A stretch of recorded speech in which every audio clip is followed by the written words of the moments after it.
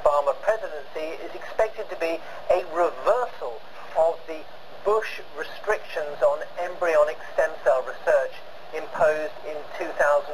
Now that will mean a lot to this company, Geron, in Silicon Valley, California, one of the world leaders in stem cell research. This freezer, for example, is packed full of frozen stem cells.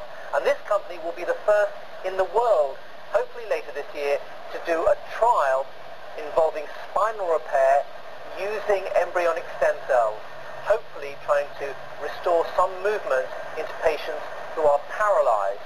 Now, Tom Okama is the CEO at Geron. Tom, what do you think a difference will it make if President Obama reverses the ban on embryonic stem cell funding? Well, it's a step in the right direction to improve the funding scenario for all of us. But by itself, it won't change the landscape.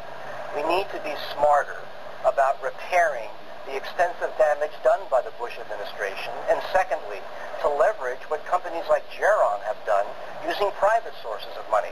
The Bush administration program has slowed to a snail's pace the delivery of this therapy to patients. Now, tell us about your trial that you're waiting to go ahead with spinal patients.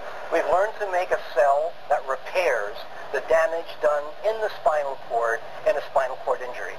And when we put that cell into animals with spinal cord injury, they walk again. So our hope is that we show safety in man and that we enable some recovery in patients with so-called complete thoracic spinal cord injuries, who normally have no response whatsoever to any form of therapy. That would be a dramatic example of the promise of embryonic stem cell therapy. Yes, because over the years we've heard a lot about embryonic stem cells, but they haven't really delivered yet, have they? Well, that's because there's no money to do that. Geron has spent as much money in our program as the entire NIH over the past 10 years. That's not sustainable. Today there should be 50 Gerons doing the work that we're doing. What about the future, 10 or 20 years from now? How important will embryonic stem cells be? Well, we think it will become standard therapy for chronic disease. So when I have a heart attack, instead of coming home with a damaged heart, I'll come back with one repaired with new heart muscle cells. If I have a stroke, I'll come back with new nerve cells that have repaired the damage in the stroke. That will enable more of us to enjoy a healthy lifespan, free of chronic disease.